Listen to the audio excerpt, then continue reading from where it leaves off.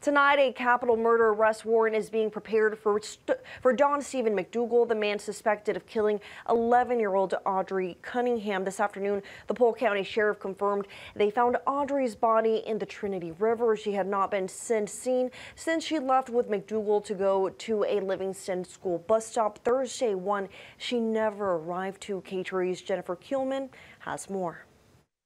A tragic ending to a search that's rocked the community of Livingston for nearly a week. My heart aches with this news, and I express with my deepest sympathies and condolences to everyone who knew, who cared for, and loved Audrii. Audrii Cunningham was last seen near her home February 15th, heading to catch the school bus, but she never made it to the bus and never made it to school. The family's home is near Lake Livingston, which is one of the largest reservoirs in the state.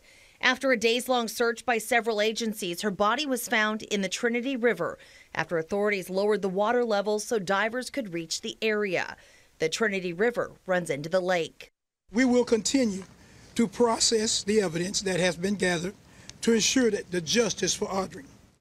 The county district attorney is now preparing an arrest warrant for 42-year-old Don Stephen McDougal, who is already in custody on unrelated aggravated assault charges. At this time, we believe the appropriate arrest warrant is going to be for capital murder in the death of Audrii Cunningham.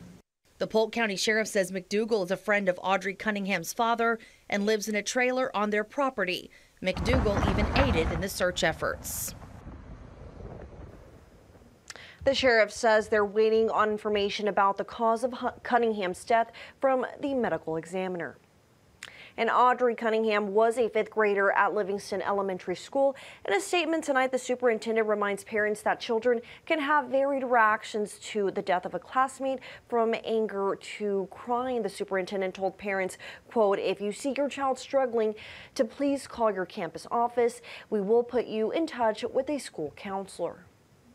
He went on to say, please keep Audrii's family, teachers, friends, and community in your thoughts and prayers as they grieve this tragic loss.